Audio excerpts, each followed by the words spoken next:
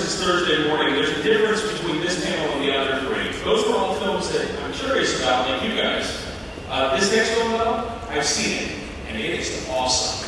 I've heard a lot of people write very anxious things because they love the original version of this movie, the Swedish film, and I get that, because remakes are often a business decision and not a creative one. The final film sometimes reflects that, often reflects that. If you're talking smack about this film, though, and dismissing it as just another remake, it's because you haven't seen this film yet. Today we've got some of the cast here, along with writer-director Matt Reeves, and it is my sincere belief that by the time we're finished here today, you'll understand how special this one really is. So let me bring out the director of Cloverfield, Matt Reeves.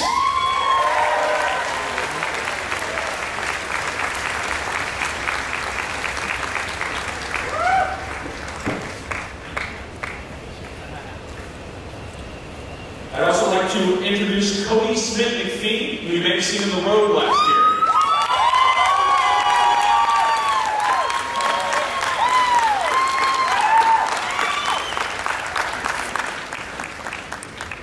It's my distinct pleasure to introduce one of the great character actors working today to you, Richard Jenkins.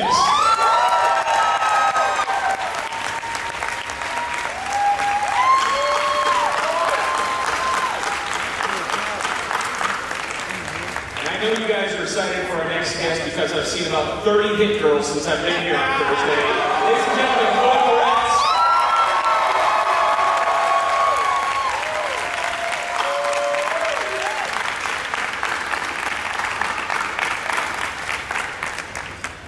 So Matt, a big part of why this film works, or a big part of why we hope this film works, is the casting of the movie.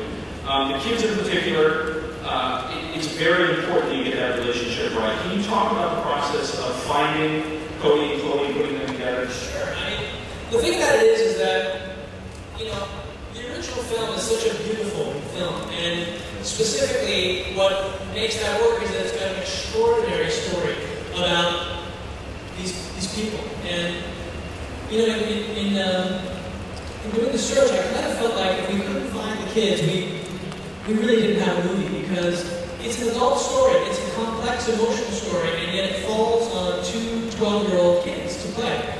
And so we just started reading people. There was a scene that I had written in the script where I felt that Owen, as he's known in our film, Oscar in the original, that he would, you know, he would essentially react to discovering that Abby, in our story from Ellie, from the original, that she was a vampire, and that he would be lost and reeling. And I was inspired by this scene in Rosemary's Baby where the camera just holds on Mia Farrow when she's freaking out making the movie, and it's just her on the phone, and she's having a nervous breakdown. She's falling to pieces, and I thought, wouldn't it be great to see Owen go through that? And then the moment I was done writing, I thought, who am I going to find to do that?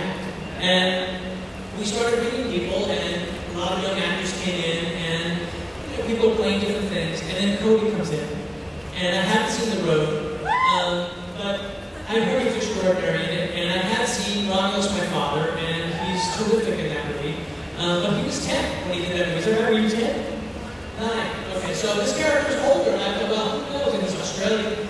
And so he was so amazing in that scene that literally I said, oh, well, that's it, we have to stop. That's who we have to cast. And now I know we can do this movie because he can play that role. And the same thing happened with Chloe. Chloe came in, and I was looking for someone who could play that role, but who could not play a vampire, per se. Because the role really, the difficulty of this story is it's about how hard it is to be a vampire, really. It's about sort of not being happy about it. It's not romantic at all. And when Chloe came in, we really explored a lot of stuff. I found these photographs by a photographer named Ariel and Mark, and there was a picture of a homeless family that she documented, and their names were ironically the Dam family.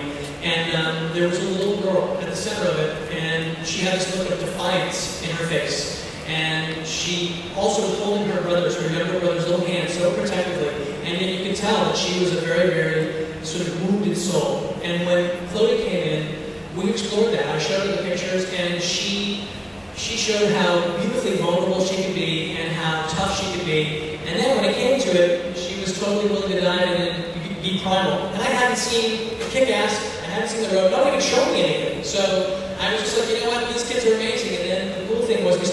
shooting, and all those movies came out, people were like, wow, those kids are amazing. I was like, yes, they are amazing. And the last piece of the puzzle was to find someone who would play HallHCoverage. And I was very fortunate, you know, when Overture approached me, they also said, you know, hey, will you come to an evening that we're having for Richard Jenkins, who's nominated for an Academy Award for the Picture. And I thought he was so amazing in that film. And then I had the pleasure, my wife and I were talking to him that evening, and he was so lovely. And I was about halfway through the script, and my wife turned to me and she said, that's him. Did you see his eyes? And I was like, I became obsessed. I was like, we have to get Richard Jenkins for this. And I was really fortunate that when he read the story, that he responded to it and agreed to be in the film. And so, really, this is my dream cast. And it was such a beautiful experience to work with them. They're so amazingly talented. And, you know, Linquist's story is such a complex and beautiful story. And the relationships are so critical to it. And to have actors of this caliber play those roles is... I can't wait for you guys to see the movie. Well, before we go any further, why don't we take a look at the first clip that you brought, and if you could go ahead and set up what that is. Sure.